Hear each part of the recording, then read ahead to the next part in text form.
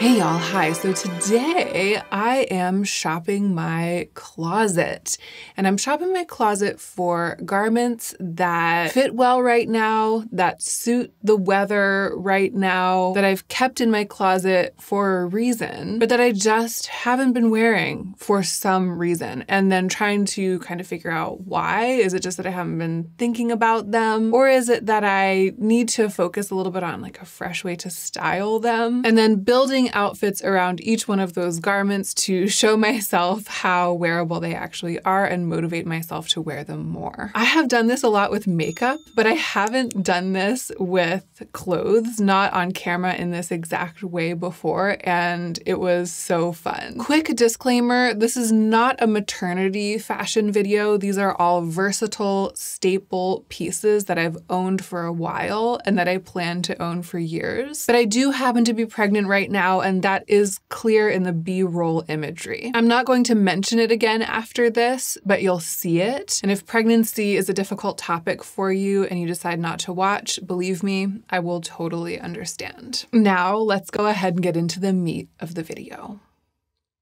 Okay, culprit number one, garment number one that I pulled from what feels like the depths of my closet, even though it's so wearable for summer and something that I've loved wearing all through summer for like the past 3 summers. It's a caftan made from a recycled sari. I got it from Etsy. Everything that I showcase in this video, I will link in the description box down below. So if I miss something, forget to say what it is or where it's from, that's where you'll find the link. This, however, is one of a kind. I'll link the shop that makes these, but each one is made from a recycled sari and then dyed, so they all come out a little bit different. This is just so incredibly wearable, and I don't know why I haven't been wearing it. I think I just haven't thought about it. There are just other things that are fresher on my mind. This happens all the time when I'm shopping my stash for makeup. I put my mind to digging out the things that I really love and haven't been using, and then when I find them, I'm like, what have I been thinking? I want to wear this tomorrow. I want to wear it now. So that's kind of the case with this, and to remind myself of how easy it is to wear, I styled it in a way that is polished but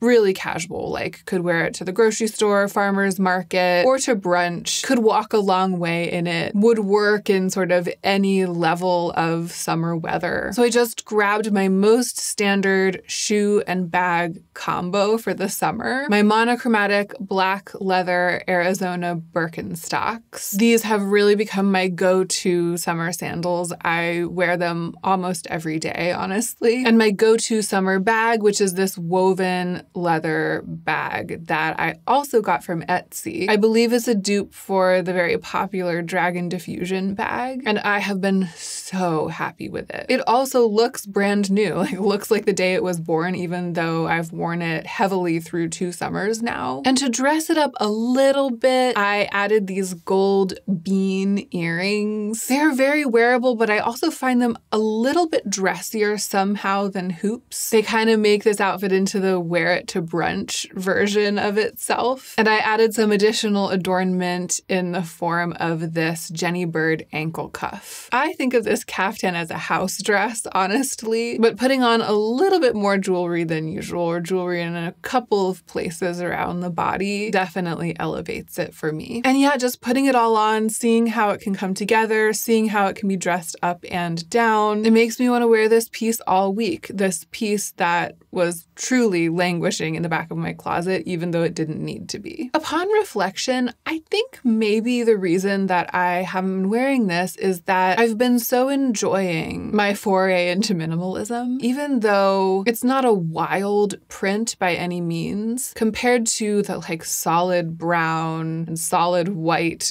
dresses that are hanging at the front of my closet that I've been wearing over and over. It's been feeling a little loud, but it's actually not that loud. And this is something that I think really comes through in an active shop my closet project, where you take the thing out and you style it for yourself just to see how it will go. I realized that the concept that I had maybe developed about this caftan in my mind was a little bit exaggerated compared to the reality of the thing. And really looking at it and putting it on and wearing it around for a second showed me the difference between the reality and the way that I had started to conceive of it over the time that had elapsed since I last actually wore it. Now that I've had it on my body again, it actually feels, even in the context of my pretty minimal aesthetic right now, like a lovely, clean, easy, low-key, and elegant option, and I'm sure that I'll be wearing it soon.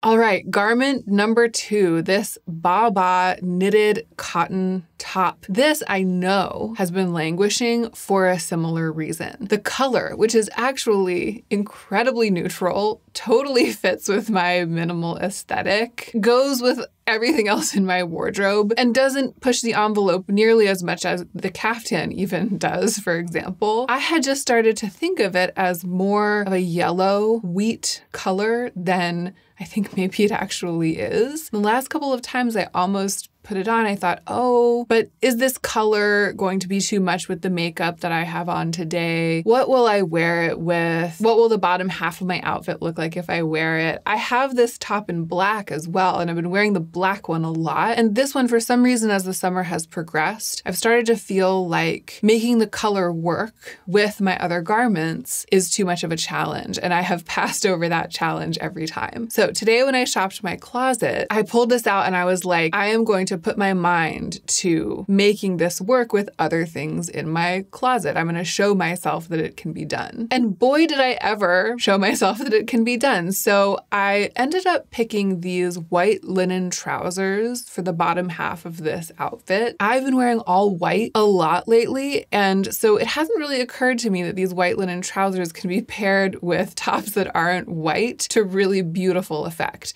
This might actually be the first time I've done it. I've worn these pants a lot. I've just always worn them with a white top. And I accessorized this pairing with the full complement of Jenny Bird tome accoutrement, so the large tome hoops and the tome ear cuff. I really like how all of those pieces work together, and I've been getting a lot of questions about them in the comments whenever I wear them. So that's what those pieces of jewelry all are, and of course I'll link them. For shoes, I went with these M. Gemmy platforms. The shoes have a little bit of a lighter cream color in them, and then they have a little bit of deeper, warmer cream color in them as well. And I really feel like they helped tie the pants and the top together even more without it being too matchy-matchy. And then to finish it off, this amazing white bucket bag that I recently got at a secondhand shop. Obviously, I love the white on white of the bag with the pants, and that was why I originally chose the bag to go with this outfit. But then once I had it all on, I realized that the leather bow that I tie to keep the bag tight kind of echoes the bow on the drawstring of the pants. I wasn't expecting that. I didn't plan it. And then once I had the whole thing on, I was so delighted. So I felt like the whole outfit came together really well. But most of all, you know, relevant to the issue, the shop my closet issue here, which was that I'd been starting to feel like this top was difficult for me to wear. I feel like it all ended up looking really clean, and all of the white kind of brought out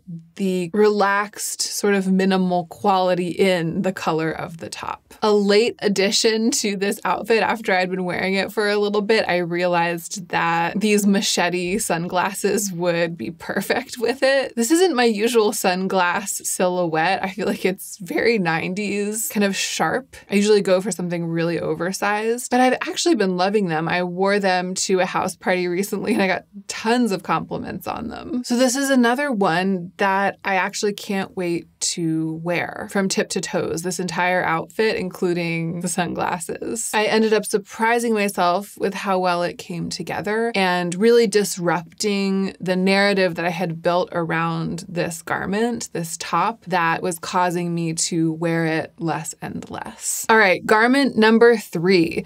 This one, I think, was the biggest challenge and also the biggest success. So this beautiful blouse is from the brand Doen. I had a passionate love affair with Doen when I first discovered them, and I still really, really like what they do. I have a number of pieces from this brand. One of the best things about it is that everything is so incredibly well made, like truly heirloom pieces, you know? But as my aesthetic has gotten more and more streamlined and clean, I've struggled to sort of reconceive of my Doen pieces as fitting with this new version, this evolved version of my aesthetic. I'm not about to turn around and get rid of them all because I still really love them, and I think that there is a place for them in my current style. I'm just still feeling my way towards figuring out that place, like reconciling the sort of slightly prairie-inspired feminine detailing and prints with the simplicity that I'm after right now. The question is kind of how to style a piece like this to make it feel sharp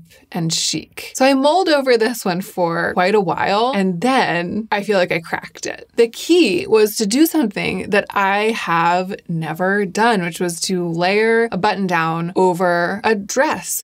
I just don't tend to do this. I don't tend to style things like this. I feel like a button-down is a shirt and should be worn with pants or a skirt. I really have an instinct for economy when it comes to styling, and I don't like things to feel sort of extraneous. This isn't necessarily extraneous because it makes sense to have a layer, you know, if you're gonna be somewhere, especially where you're trying to protect your shoulders from the sun or it might get a little bit cold. I don't like to layer random things just for style, like just for how they'll look. And that's why I have shied away from this type of layering before. But in this case, I can see both an aesthetic and a practical argument for it. And when I thought of it, when I finally thought of putting these two pieces together, I was like, oh, this actually does make integrated sense to me. So I got out this simple black tank dress that I've been wearing, put the Doen blouse on top of it, and tied it. I essentially only did one button. The buttons on this blouse are so cute. They come in little pairs. So technically I did two buttons. But if it was a normal blouse, it would have just been one button. And I tied the ends to define the waist. So it kind of changed the silhouette of the top, changed the silhouette of the dress. And then the rest of the styling, I feel the accessories really completed the project of making this blouse feel chic and clean to me. So I went with these gold hoops from Machete, the perfect hoops. They actually are the perfect hoops. I can't believe how lightweight they are. My old standby